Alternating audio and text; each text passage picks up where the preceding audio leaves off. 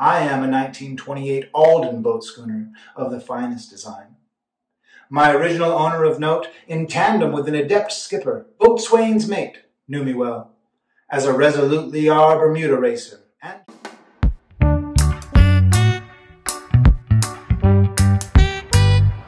Ahoy Mates! My name is Joa, and I'm on a mission to save the schooner tradition. I'm back here in the shop today, and apparently I'm in the outboard motor business now. I've got this thing stripped down, and she's running, but she's not taking fuel up. So I've got the carburetor off, and I think I see a pretty gummed up area straight away. This is an old Johnson 9.9 two-stroke with the long leg. I know I've got spark, and I went ahead and started her on some starter fluid. I'm seeing right there. You tell me if I'm blind, but that thing's clogged, or whatever you want to call it. I've been trying to push fuel through the line, and I've gotten to this point. It's flowing everywhere up to here. Let's see what happens with this part. Well, I'm into the carb. So far so good. None of this stuff looks bad. This looks good. It must be a clogged jet in there somewhere on your Johnson Evinrude two-stroke carburetor. Let's break it down and clean it up. And my eyes have gone bad as I get to be an old man. There's our float and her spring. She did run, but she doesn't want to take fuel. So let's find out why. I can see straight through that one. So that ain't it. Since we have a little time before our haul out, it gives me a little time to start working on the history of tradition. And I was very fortunate to be in touch with somebody who knows the boat well from his childhood. Oh, come on, baby. And he's going to be giving me all kinds of details on the old girl. He doesn't want to appear on camera, so I'm just going to see what I can do to convey his thoughts to you guys. He wrote a very cool poem. I am the tradition. My heritage goes back hundreds of years, when the fishing schooners of Captain's courageous fame and the schooner Oretha F. Spinney and others were in their prime. I am a 1928 Alden boat schooner of the finest design. My original owner of note, in tandem with an adept skipper, boatswain's mate, knew me well. As a resolutely yard Bermuda racer and charter boat, I brought smiles to all my guests and charters in Greenport, New York. My crew volunteered and stepped up to serve our country in World War II. We became part of the Hooligan Navy, attached to the USCG Corsair Fleet in early 1942, and sailed out to meet the German U-boat threat, armed with a Thompson machine gun, a 1911 Service 45 pistol, a sounding device, a two-way radio, and our own innate wits. We were the first search and rescue with a dual mission. My time at sea in the early years was spent in leisure and wonderment of my owner and brave skipper. I missed them when they moved on. I miss them today, although they have long passed on. My later years have been spent in the hands of some pretty rough sailors, as I did not fare well. I am 90 years young, but feel so much older. I am languishing in paradise now, with only seagulls and cormorants and mold to keep me company. My owners have forsaken me, and I know not why.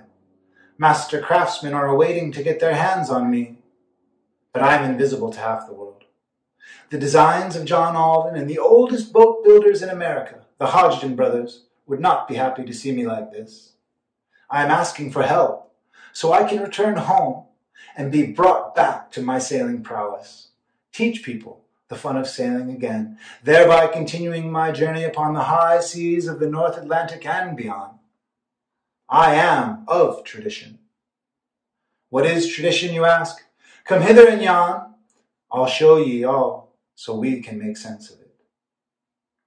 By Craig Muhonen, 2019.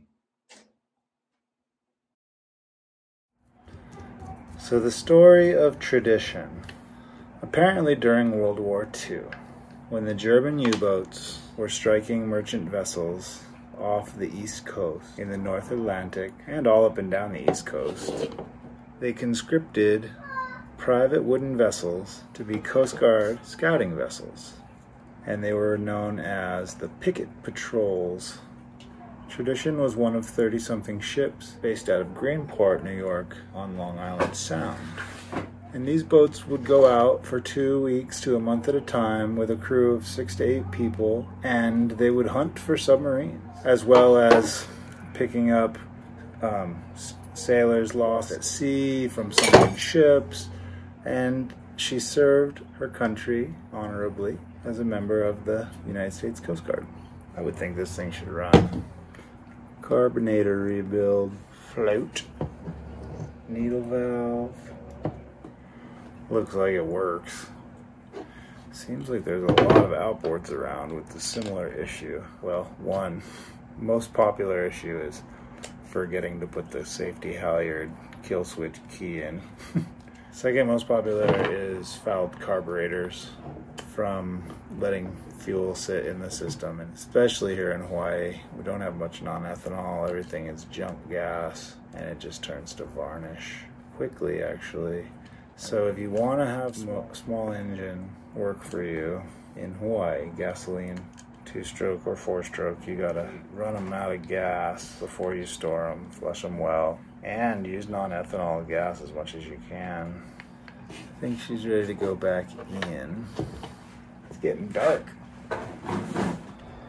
2 nuts. This one's not so bad. The other side is super tight. You gotta have elf fingers here. How to get your hand in there. There it is. Magic. So after World War II, I heard Tradition went down to Puerto Rico and the Caribbean, and she was a smuggling vessel. She probably didn't get too much yachty type attention for a long time. And I heard she run aground and sunk off the west coast of South America. She was raised again.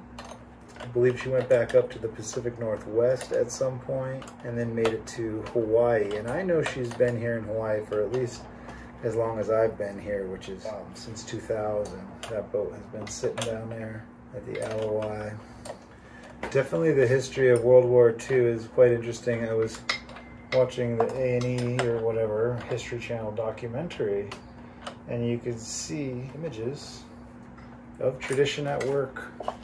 It's pretty amazing, and so many years later to have her as our project. When we found that boat, she really called out for help in a way. We didn't want to see her left there like that. We've got love for that stuff.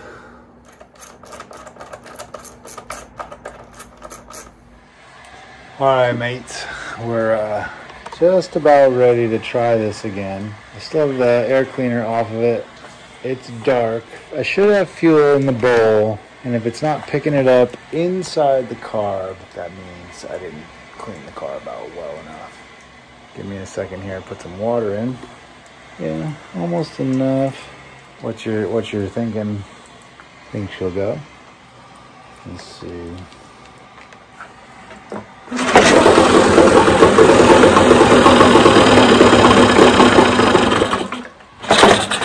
Smoking like a banshee too. I sprayed some of this decarb in there. I think that's what that is. Find out.